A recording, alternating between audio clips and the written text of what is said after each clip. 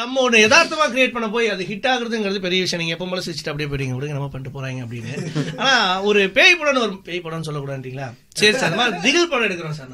நான் வந்து இது வரைக்கும் இந்த தமிழ் திகில் படம்னு சொல்லியே ஏதாவது ஒன்று சொல்லணும் சார். ஏதாவது சொல்லிங்க. சினிமா சரி, ஓகே. ஒரு சினிமா செல்வராகவன் ஒரு சினிமா எடுக்கிறாரு. ஸோ இதுக்கு முன்னால வந்து அந்த மாதிரி சினிமாக்கள்லாம் பார்த்தீங்கன்னா பேய்னு காட்டுறாங்கன்னு ஒன்று வச்சுப்போம். அது எப்படி இருக்கும் அப்படின்னா, ஒரு வீடு இருக்கும், ஒரு 4-5 பசங்க டூர் மாதிரி கிளம்புவாங்க, நடுக்காட்டில் ஒரு வீடு இருக்கும், அங்கே போனால் பேய் பிடிச்சிடும். இது வந்து ஹாலிவுட்டாக இருக்கட்டும், பாலிவுட்டாக இருக்கட்டும், எந்த வுட்டாக இருந்தாலும் நடுக்காட்டில் தான் பேய் பிடிக்குங்கிறது சம்பிரதாயம் மாதிரி ஆயிடுச்சு. ஸோ இதை தாண்டி ஒரு படத்தை நம்ம கிரியேட் பண்ணோம் அப்படின்னா, புதுசாக சிட்டிக்குள்ள பேயை கூட்டுறது, அப்படி இல்லைன்னா வேற எப்படியாவது ஒரு பேய் நாயில பேய் ஏவி விடுறது, இந்த மாதிரி ஏதோ ஒன்று வித்தியாசமா பண்ணணும் அப்படிங்கிற ஒரு எண்ணம் வரும். ஸோ அந்த மாதிரி ஏதாவது நீங்க யோசிச்சிருக்கீங்களா சார்? சத்தியமா இல்லைங்க. எவ்வளவு நேரம் பேசி 3 நிமிஷம் பேசியிருக்கேன், சத்தியமா இல்லை அப்படின்னு முடிச்சிட்டீங்க. சரி, வேற எப்படி சார் இந்த மாதிரி ஒரு படம் பண்ணணும்னா நம்ம மைண்ட்ல ஒரு தாட் இல்லை, இந்த மாதிரி எந்த விஷயங்களும் பழசு எதுவுமே இருக்கக்கூடாது, இது இப்படி புதுசா கிரியேட் பண்ணுவோம் அப்படி ஏதாவது சார்?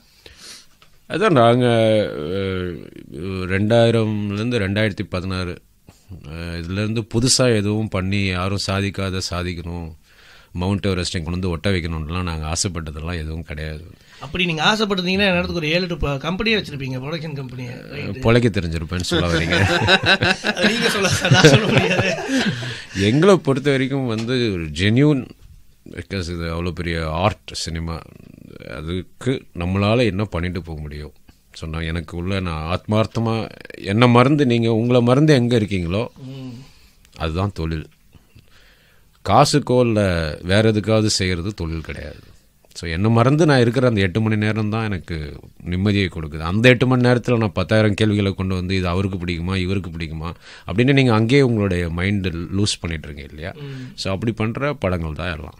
இப்போ நீங்கள் இந்த பொழைக்கிறத பற்றி பேசினாலும் இந்த கேள்வி கேட்குறேன் சார். 1000ல் ஒருவன் படம் இன்னைக்கு KTVலையோ இல்லைன்னா மத்தியானம் ஃபுல்லாக லஞ்ச் சாப்பிட்டு அந்த படத்தை போட்டாங்கன்னா பார்த்துட்டு ஆகா ஓஹோன்னு புகழ்ந்து தள்ளுவாங்க. இப்போ ரீசெண்டாக கூட அதே மாதிரி ஒரு பிரம்மாண்டமான வெற்றி படம் வரும்போது ரெண்டையும் கம்பேர் பண்ணாங்க.